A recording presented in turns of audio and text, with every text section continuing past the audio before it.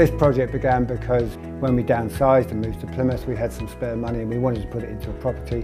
We bought this as a flat over a shop, and it was only after we'd owned it for a couple of years we suddenly thought this would make a great office. And then the Enefit standard came along. We thought, well, it's just made for it, let's do it. Mum and Dad went away and did some costings, they came back and we were like, oh my goodness, that's a serious amount of money. And the way that we really have to get the most out of it is we have to get our staff to really experience Passivhaus. So once a week I was down working on the site.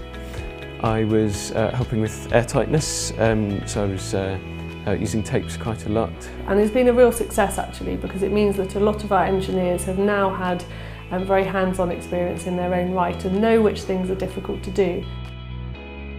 The one thing that was a real risk was the shop below. Because they've got a row of old refrigerators, they've got a huge heat load down there. As part of the design, we were very clear about needing some kind of thermal separation between the two. So we spent a lot of time actually making sure it's insulated and airtight.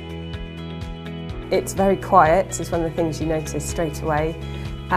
To the point that in the summer when we have to open the windows we're all like, oh, it's so noisy. I think if we did it again, the biggest cost to us was the roof construction. We basically stripped off the tiles and built a new insulated roof on top. I think we would try and simplify that. It as a standard is a really good benchmark for creating very good quality spaces, and that makes a real difference for people in work.